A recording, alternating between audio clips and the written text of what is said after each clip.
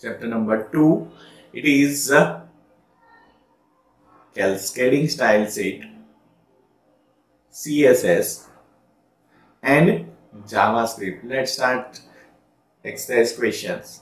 Question number 1, which of the following allows specifying styles for the visual elements of the form of the website? So that is, answer is A, CSS or Cascading style sheets. Question number 2 is, which of the following is known as a special symbol in the syntax of CSS? Answer is A, rules. Question number 3 is, which of the following are two main parts of CSS rule? Answer is A, selector and declaration. Question number 4 is, which of the following is an HTML element on which style can be applied? So B option, selector. Question number 5, which of the following is the syntax of CSS? So syntax is selector in curly bracket property colon value curly bracket is closed. So this is the correct answer. Okay, question number 6. Which of the following has developed JavaScript? It is developed by Netscape company. Okay, so D option, Netscape. Question number 7. Which of the following is a scripting language that allows adding programming to a web pages? Right. So B option, JavaScript. Question number 8.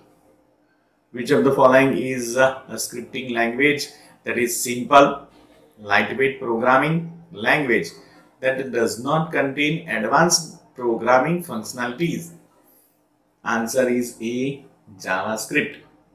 Question number 9. Which of the following tag is used to insert JavaScript code into an HTML page? So we use container tag, that is the script tag, right? Option B.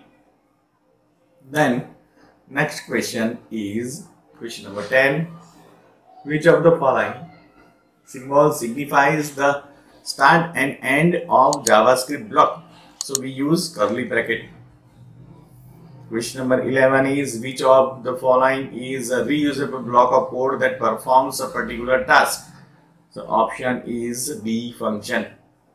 Question number 12, which of the following statement is used to return a value in function? So answer is A, return. Question number 13, which of the following is generated by a browser due to interactions between the user and the web page?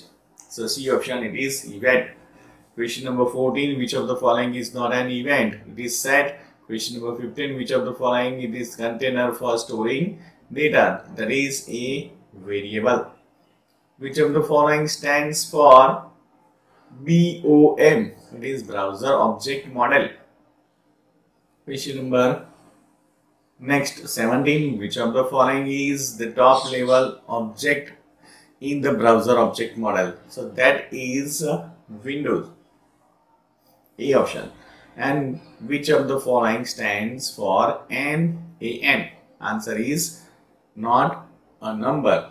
So this is the end of chapter number 2 questions answers.